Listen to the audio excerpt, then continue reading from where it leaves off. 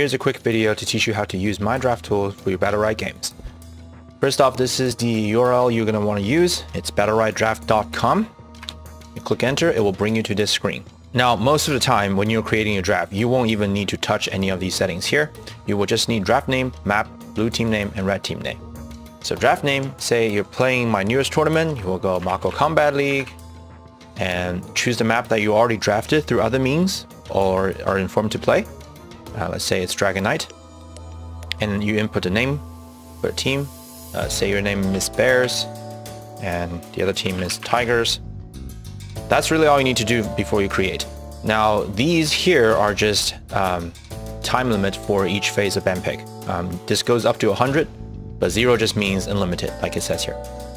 This is the delay period between voting. So you don't need to touch this. 3 is perfectly fine. You never have to touch this.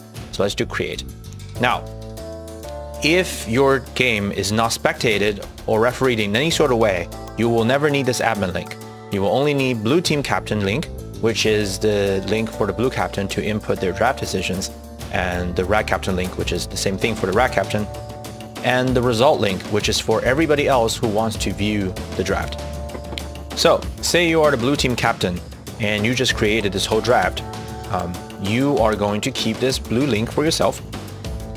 So this is your blue captain link, and you need to send this red captain link to the enemy team captain. Now, you will do copy link address and send it to the red team captain.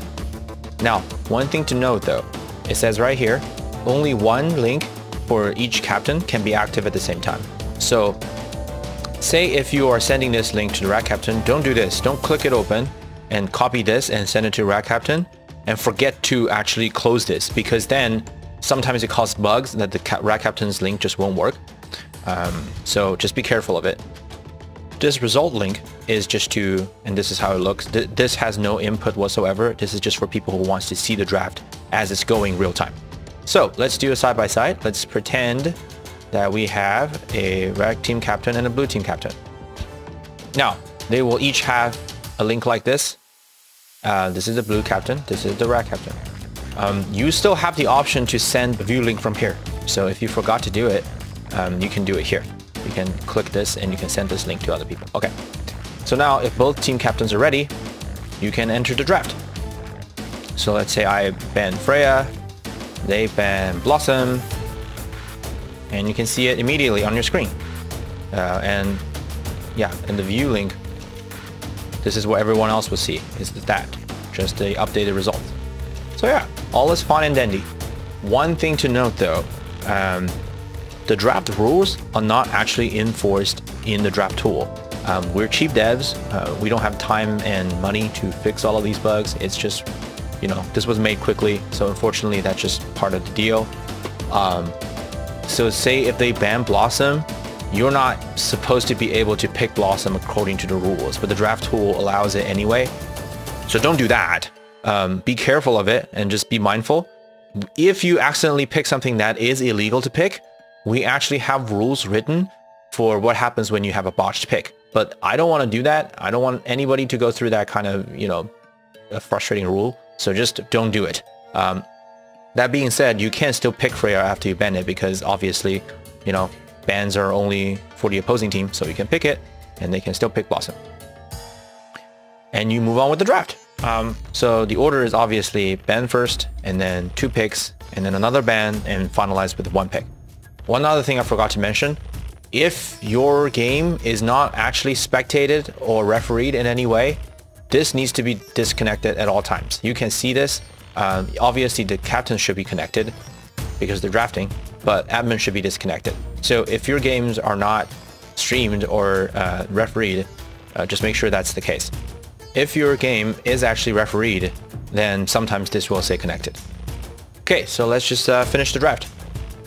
I will go Shenrao, and it will go Jade.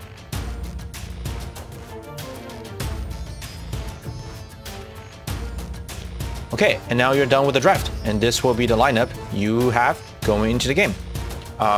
If you feel like the other team is abusing the draft, you can always just get a screenshot like right now here and send it to the admin if they have a illegal pick or a botched pick or something like that. We'll figure it out.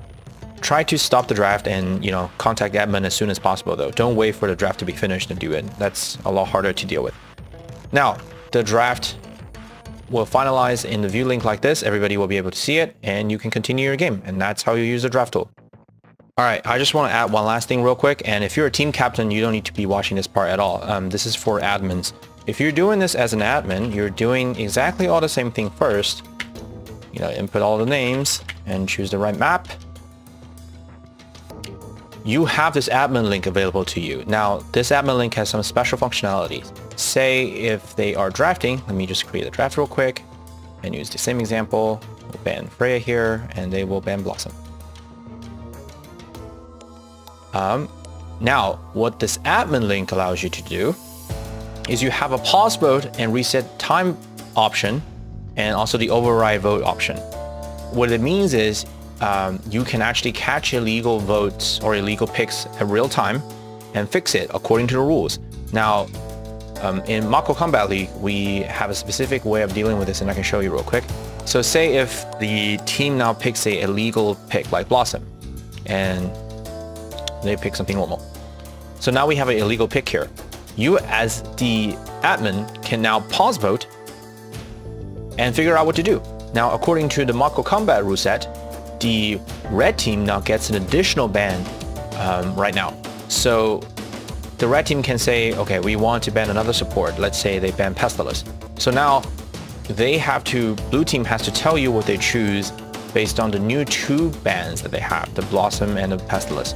So they only have the rest of the heroes to choose from. Say they now choose Paloma. They tell you they're going to choose that, and you're going to override it here. And everybody will see it immediately, and the draft is updated, and you can move on.